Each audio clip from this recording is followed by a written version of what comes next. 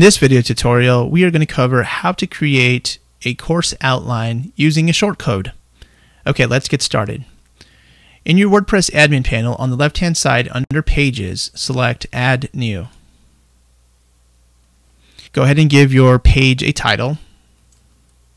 Now we're going to go ahead and insert shortcode with the course ID being number 2 and select Publish.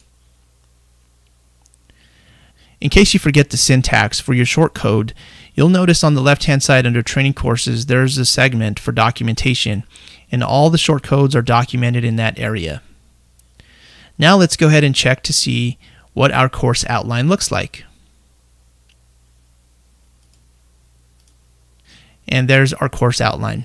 You'll notice that there's no availability. You cannot click on any of the hyperlinks, and the reason for that is I am not enrolled in this particular course. We will cover enrolling a student in a separate tutorial.